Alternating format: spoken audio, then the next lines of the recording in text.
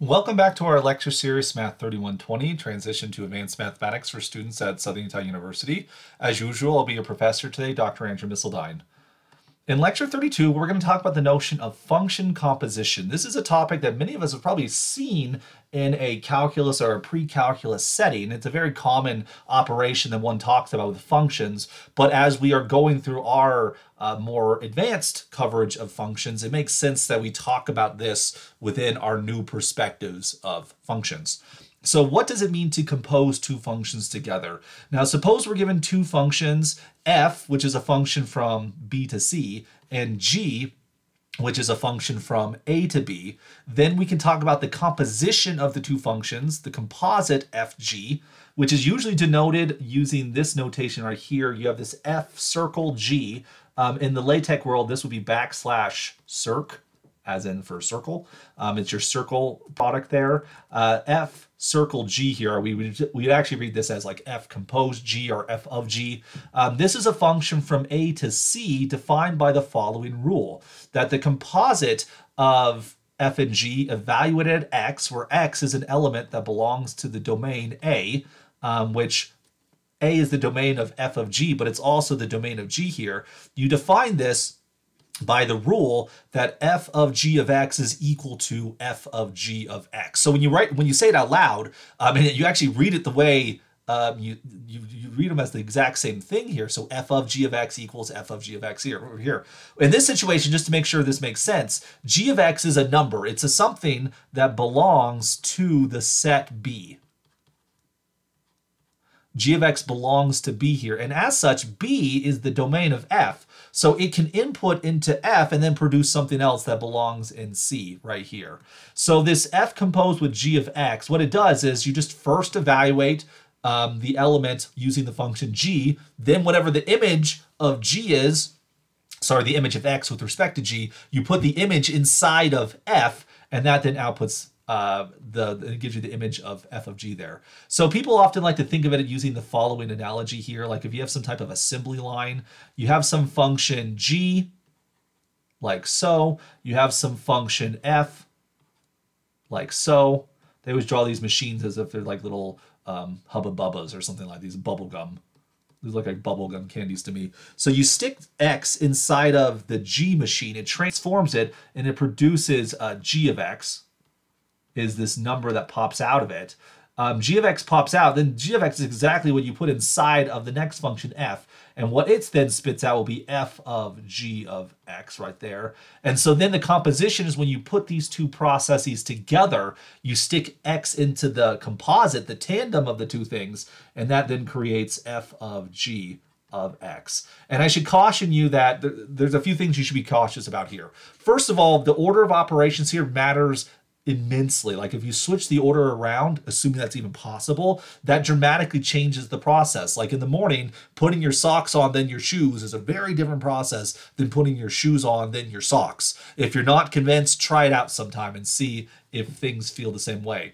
This, of course, assuming that you can even reverse the role. Like the order of operations here matters. This is a non-commutative process, but even if you can, right? Because G sends something from A to B, and f sends something from b to c. If you try to switch that thing around, that is, if you looked at g of f, what's going to happen here is f wants to send b to c. Then you have to go from c somehow into a, and that then maps back to b, right? I mean, what if c and a aren't the same set? Like, they might not be related to each other in any manner, so this actually might be complete nonsense. The composite, when you reverse it around, might be a nonsensical statement. So you have to be very cautious about that. But even if you can, like if, for example, if C were equal to A in that situation, then you could talk about G of F. G of F would be a map from B to A, then back to B again. So it's a map from B to B. If, on the other hand, F of G here, this would be a map from A to B, which then goes back to A. Again, as A and B aren't the same set, these aren't the same function necessarily. For two functions to be the same, they have to have the same domains and codomains. But then even still, if we make all of these things equal to each other, you have G of F, which is then a function from A to A. And then you have an f of g, which is a function from a to a. So even if we can get all of our ducks in the row and make sure that the domains and codomains are the same things, these things can still disagree with each other. We'll see an example of that shortly.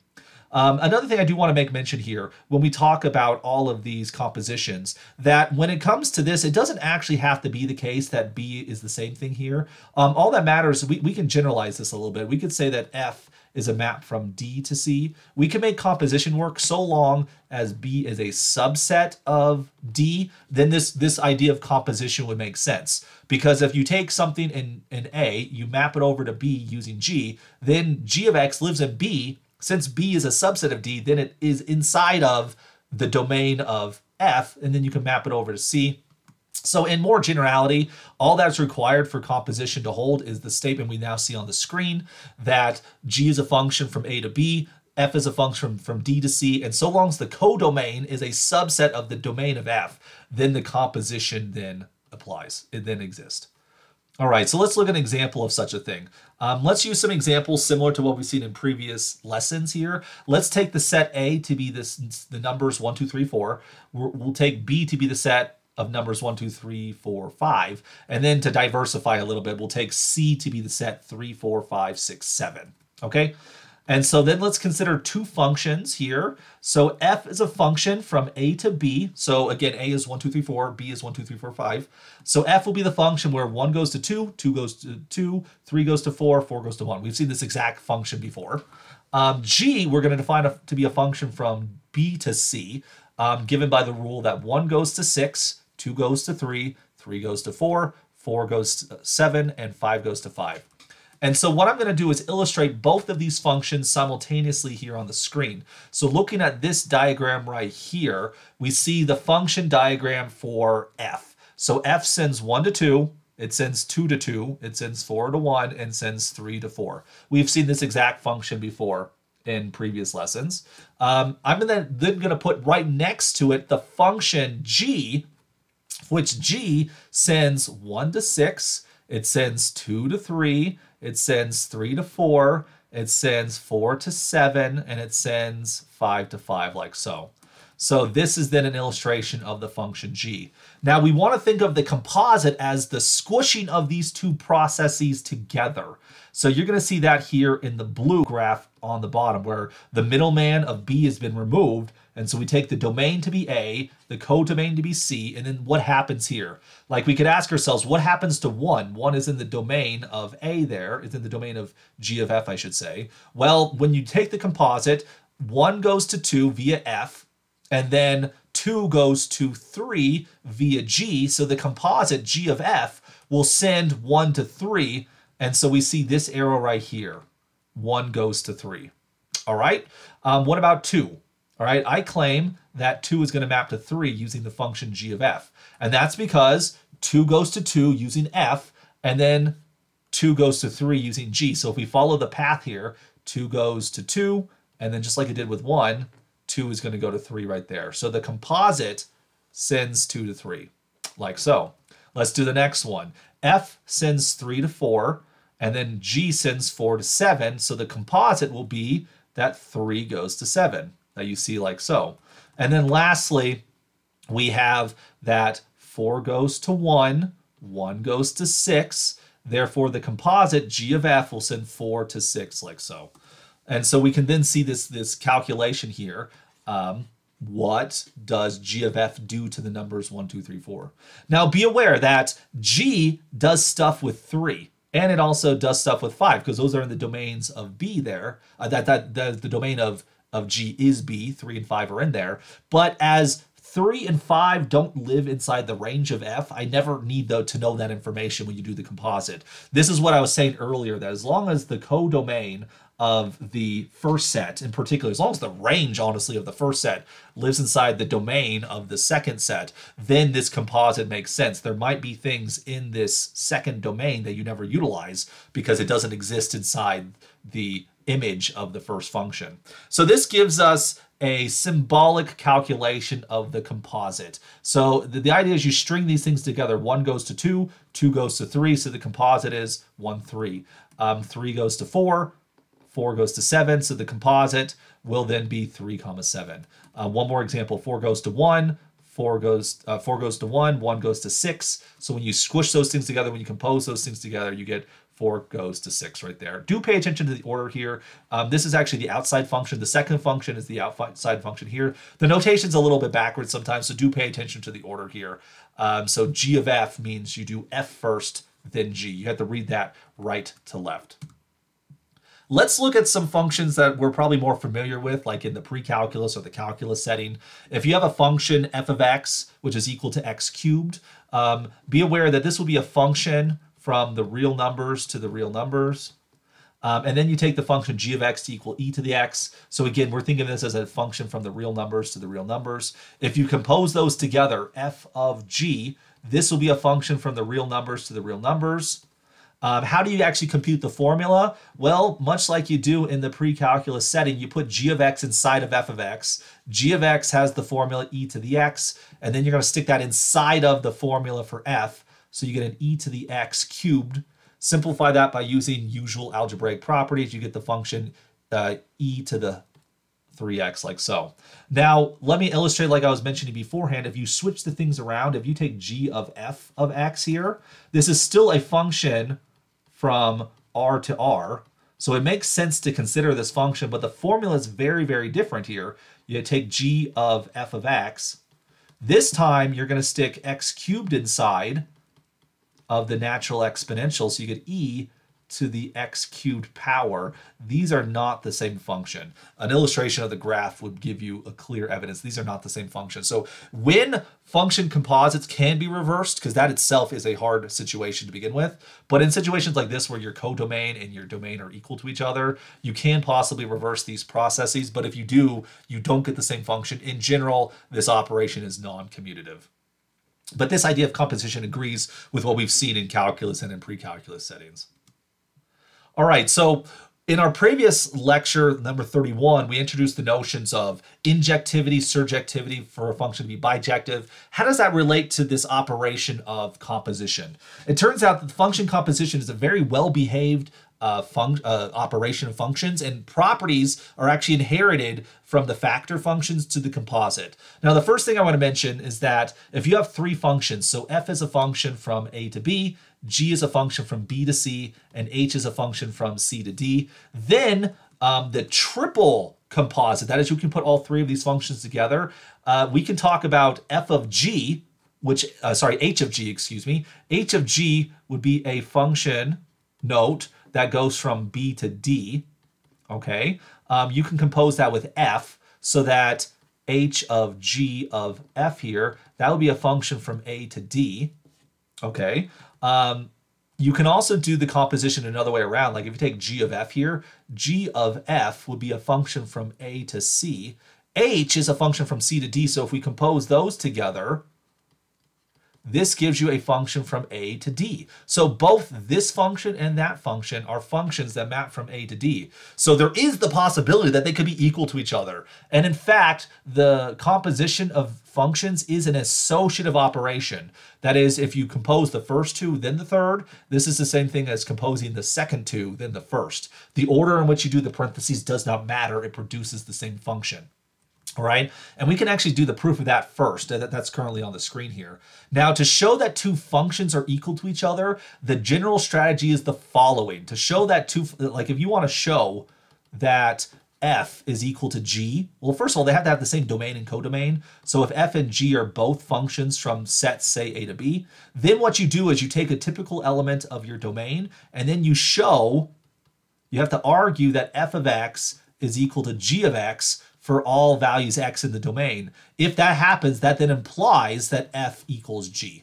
All right, so to show that two functions are equal to each other, you show that they have the same evaluations for every element of the domain. So take a typical element of the domain, call it little a, and so let's look at h of g of f of a. By definition, this is going to be h of g evaluated at f of a, but then when you apply the definition of composition to h of g there, you're going to get h of g of f of a.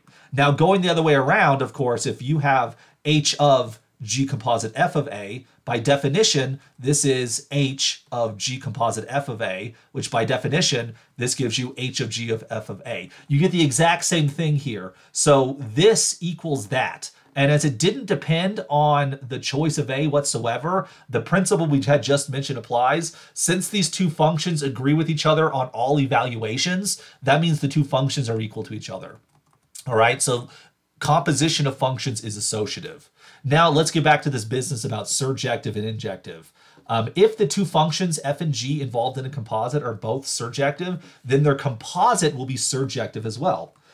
If the two functions f and g involved in a composition are both injective, then their composite will be injective as well. And then finally, if both the two functions f and g are involved in a composition are both bijective, then their composite will be bijective as well. So the composite will inherit these properties from its two composition factors. Let's prove those things. Now, to prove that something is surjective, that's an existential statement. I have to show that given every element of the codomain, there exists an element in the domain that maps onto it. So let's see the proof of part B then, part B, which we can see right here. So when you look at the function here, the function we care about is g of f. F is a function from A to B. G is a function from B to C. So g of f is a function from A to C. So to show that it's surjective, we have to take a typical element of the codomain, call it little c. Now, since by assumption g is a surjective function, there exists some element in its domain, which is B, call it little b, that makes it onto, right? There has to exist some element in its domain such that g of b maps onto c. Okay, so g of b equals c. The surjectivity of g gives you that. Now, I should mention that b, so let's see what we did here. So c lives inside of c. By the onto-ness of g, we get that there exists some b inside of b such that g of b equals c. Okay, but since b lives inside of big B, that's the codomain of f. Since f is likewise onto, there's going to exist some element a inside of its domain such that f of a is equal to b. Okay, and so that's exactly what's stated right here. Since f is surjective, there exists some element a inside of its domain such that f of a equals b. So the surjectivity of b, the surjectivity of f implies that f of a equals b here. Now we're gonna, this is now our typical, the element we're looking for, right? The domain of g of f is a. Little a lives inside of that. Let's see if little a maps to c. Okay, so g of f evaluated at a, by definition of composition, this is g of f of a. Now f of a by construction is equal to b, and likewise g of b by construction is equal to c. This shows that there is something in the domain of g composed f that maps onto c. This shows that g of f is a surjective function. This then proves part B. Now for part C, we want to show that g composed with f is an injective function. We want to show that it's one-to-one. So what we're going to do is we're going to take two elements of the domain of g composite f, which since the domain of g composite f is A, I'm going to call them A1 and A2. It's very useful in these proofs to use mnemonic devices as we have these sets A and B and C. It's very useful to use the mnemonic device that lowercase letters belong to the uppercase set. So A1, A2 are both elements of capital A. Much like before, little c belonged to big C, little b belonged to big B. These mnemonic devices can very much help the clarity of the proofs you're reading and writing. All right, so let's take two elements of the domain and suppose that their evaluation is equal to the same thing, right? So A1, A2 are chosen such that g of f of A1 is equal to g of f of A2. Okay, now by definition of composition, g of f of A1 is equal to g of f of A1, and likewise g of f of A2 is equal to g of f of A2. Now notice this equation right here. We have a statement that g evaluated at some number is equal to g evaluated at a possibly different number. Since g is injective, it has to be that outputs agree only when input agrees. So therefore, these elements f of A1 and f of A2, which belong to capital B here, by the injectivity of g here, we can basically cancel it out, and we get the following statement that f of A1 must have equaled f of A2. Now, f is itself an injective statement, an injective function, excuse me. And now we have this statement that an image of f equals another image of f. That can only happen if the input were the same. So because f is itself injective, this implies that A1 equals A2, and that's exactly what we needed. So we had that g of f of A1 equals g of f of A2. We now have inferred that A1 equals A2. That shows that f is an injective function. That then proves C. Now the proof of part D is super easy. How do you show that g of f is bijective if f and g are both bijective? Well, since f and g are both bijective, they're going to be one-to-one and onto. Now, by parts B, since they're both onto, the composite's onto. By part C, since they're both one-to-one, their composite will be one-to-one. And therefore, since the composite is both one-to-one and onto, it is bijective. So we see quite quickly that the last condition, bijectivity, follows from parts A and B. All right, and so that then gives us our lesson about composition of functions. A lot of this stuff might have been familiar to you, but hopefully this last conversation about surjective and injective compositions was beneficial. If you learned anything in this lecture video, please like it. Like all the videos, honestly, in this channel. Subscribe to the channel to see more videos like this in the future. If you like this video, share it with friends and colleagues who might benefit from it as well. And finally, if you have any questions, please post them in the comments below, and I'll be glad to answer them as soon as I can.